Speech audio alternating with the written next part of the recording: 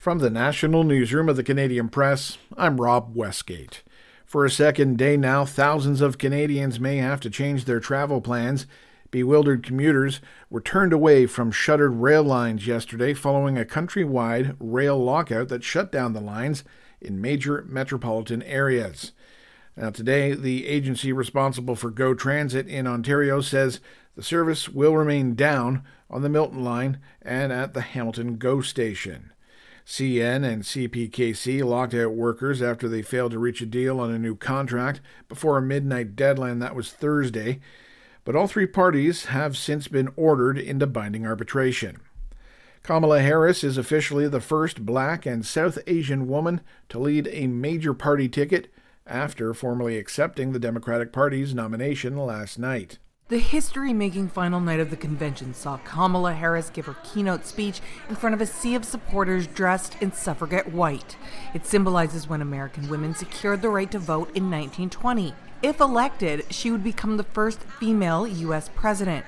Satin Arnett from Washington State says the moment of opportunity was palpable. A chance of a lifetime, we're making history. I never thought that I would see this in my life. Harris herself has largely stayed away from leaning into her identity, instead talking with authority about issues such as reproductive rights and equality for all. Kelly Malone, The Canadian Press, Chicago. A Montreal civil rights organization is warning that some participants of a Quebec program to recruit and train nurses from overseas are finding themselves in dire straits. In particular, the Centre for Research Action on Race Relations says several nurses from West Africa say they've been left destitute after getting expelled from the training program for failing one part of it.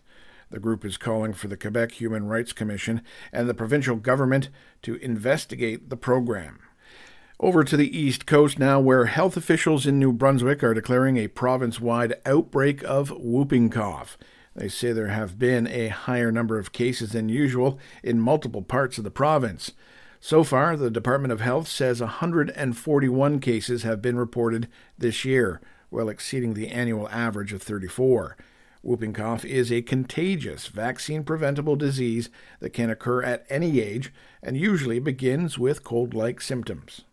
And finally, the top United Nations humanitarian official for the Palestinian territory says successive Israeli evacuation orders in Gaza, including 12 just in August, have displaced 90% of its 2.1 million residents since the Israel-Hamas war began in October. Meanwhile, the International Rescue Committee also says the polio virus has been circulating in the territory for the first time in 25 years. This is the Canadian Press. In sports, the Toronto Argonauts edged out the Saskatchewan Roughriders for a 20-19 home win on Thursday. Argos quarterback Chad Kelly played his first game of the season after being reinstated following a league suspension for violating its gender-based violence policy. Over to the Diamond now, where Ernie Clement homered for the first time in his last 3 games, and the Toronto Blue Jays used a 5-run second inning to build an early lead and then ultimately beat the Los Angeles Angels 5-3. The Jays, who swept a 3-game road series against the Angels last week, have won 4 straight meetings and 8 out of 10.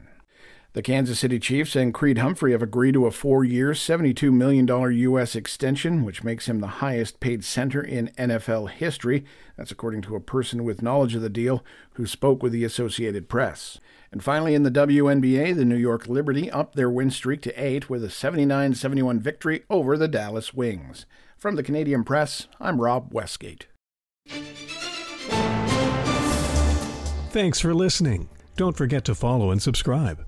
For more of today's top stories, visit thecanadianpressnews.ca.